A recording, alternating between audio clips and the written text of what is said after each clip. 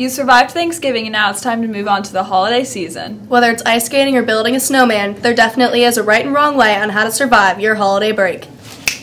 In a high school full of caring individuals, Great teachers. and awesome school lunches. Alyssa, that's me. Jordan, that's me. And that's us. And we have created a guide that'll help you survive school.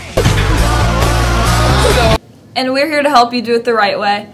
As the temperatures drop, make sure you keep your spirits up. And that chilly walk from Third Lot isn't going to get any warmer by complaining. So how will you survive it? You need to bundle up. But with our tips, you can be the hottest marshmallow in town. You can't go wrong with pea coats, scarves, or fuzzy socks. Not only will they keep you warm, but they're perfect for any occasion. The most important thing about surviving this season is keeping your tootsies warm.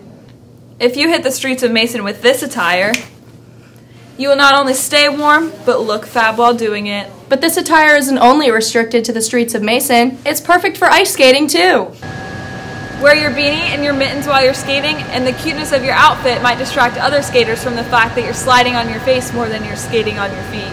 And if you fall, which you will, at least you're doing it in style. The next most important thing to do on your holiday break is to raid your grandma's closet for the ugliest Christmas sweater MHS has ever seen. And if your grandma was trendy, unlikely, Walmart is the place to be.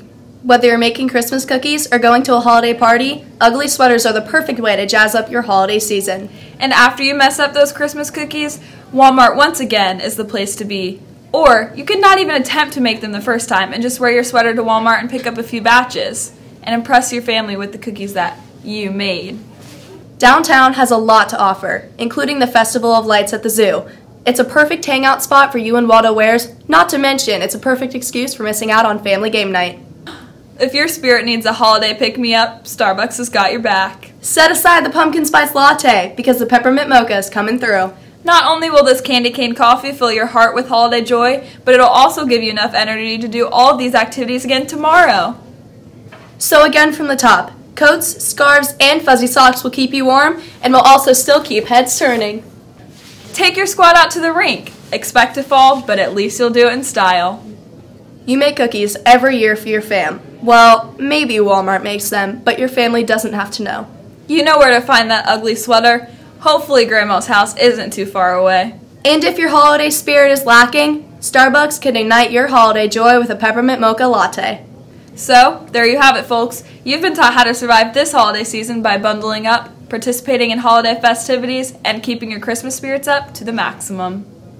Be sure to check out our Twitters and let us know what you'd like us to classify. Thank you for tuning in to this edition of Jordan and Alyssa's MHS Survival Guide.